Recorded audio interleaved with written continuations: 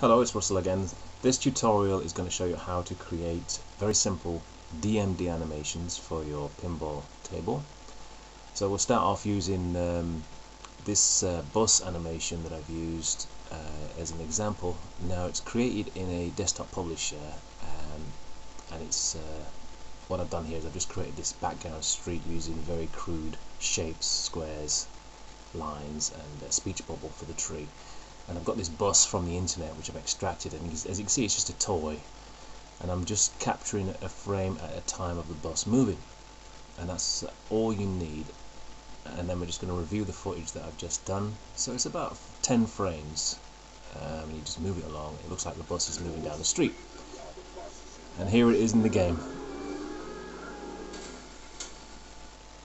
So it really is that simple. So we're just creating another one here. This is the actual the ball lost animation. The ball goes into Freddy Krueger's mouth like that, and then in the game, there it is.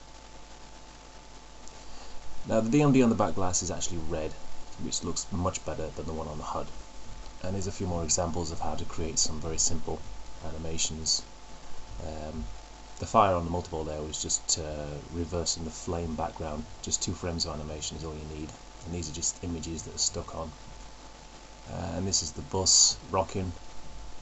You just move it one way and then move it another way. That's only 2 frames of animation, but it looks like the bus is rocking when you actually see it in the game. So what we'll do now is we'll just create a very quick DMD animation for the shoot again.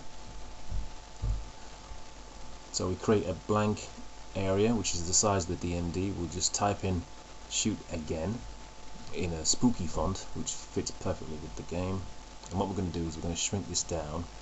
I'll squeeze it to one side, and then the animation will be the shoot again moving to the right of the screen.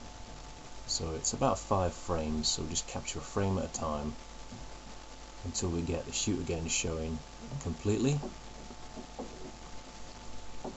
And that's that, and then we'll just show you what it looks like just by checking the animation before we actually put it in the game. That looks smooth enough, that'll do. And then we see it in the game on the back glass. Okay, and the last stage now is to import the frames that you've just created into the texture manager in Future Pinball.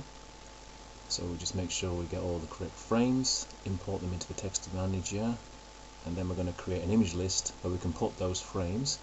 So the image list I'm going to create is going to be called DMD.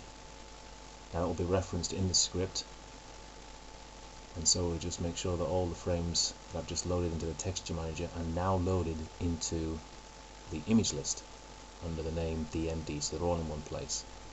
You can place many different animations in the same image list, and as long as you make a note of the actual frames, you shouldn't have any problems with that.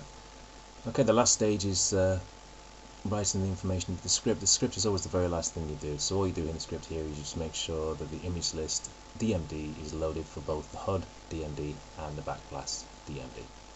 And that's it. Thank you for watching.